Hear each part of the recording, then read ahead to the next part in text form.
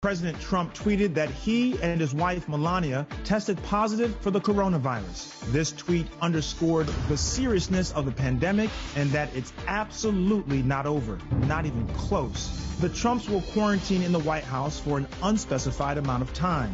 It's still unclear how the Trumps contracted the virus, but many have speculated that they did so through contact with close advisor Hope Hicks, who had traveled with Trump on Air Force One and had been exhibiting COVID symptoms. Hicks tested positive for the virus earlier in the week. Trump's doctors issued a statement saying that he could carry out his duties without disruption.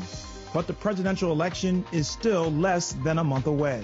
Many believe that Trump's diagnosis could provide a much-needed jolt to those not taking precautions against the virus seriously.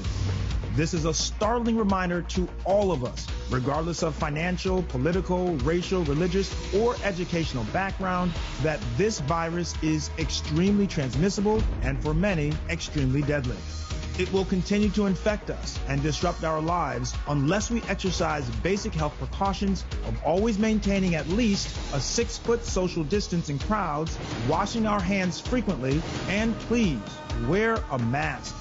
It doesn't just protect you, but others around you. Someone's life is truly depending on it. This has been a doctor's special report.